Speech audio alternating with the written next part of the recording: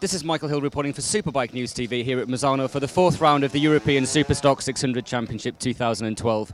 I'm joined now by two of the riders that race for the Team Go 11 Kawasaki squad, Australian Matt Davies and Dutch rider Tony Coveña.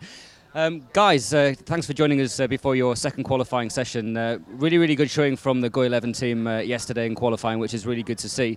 I want to start by just speaking with Matt a little bit and just tell us a little bit what you've been doing since Monza. Great result for you in the rain, coming through the pack to finish in 10th position. So you've carried that form with you this weekend and provisionally on the 4th row of the grid.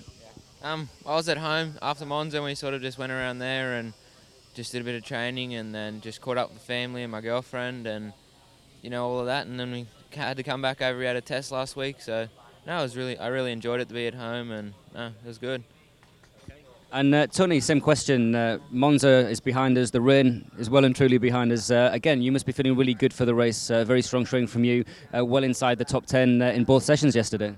Yeah, it was good. I had a good first qualifying, and the pace is there, and now for the second qualifying, the aim is to get a little bit higher and maybe get on the first row. Okay.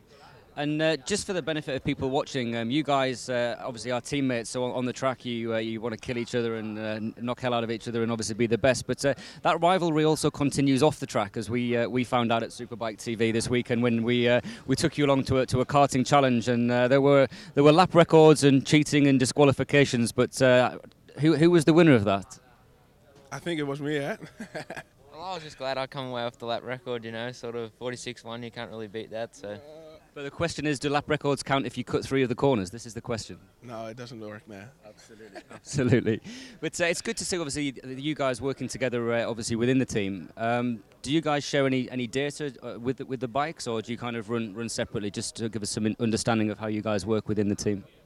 We work together. It's still you work on your own bike, so you're more on your own than together. But still we work together. We look around the track and just share a little bit. So And looking at the times in qualifying for the Superstock race this weekend, I think there's less than 3/4 of a second covering the first 10 or 12. It's going to be a really close race.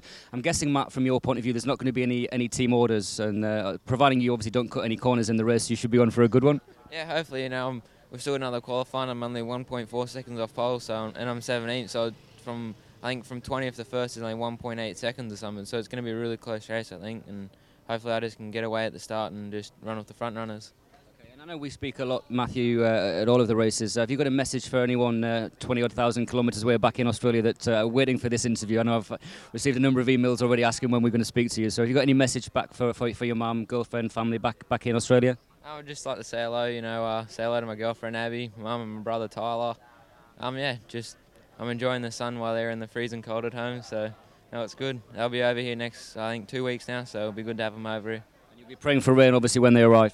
Probably not, no. No worries. And Tony, I know that you don't travel quite as far as Matt, but again, for the benefit of anybody maybe that wants to follow you or your progress throughout, obviously, this season and your future career, do you have like a website? Is there anywhere that people can follow your progress?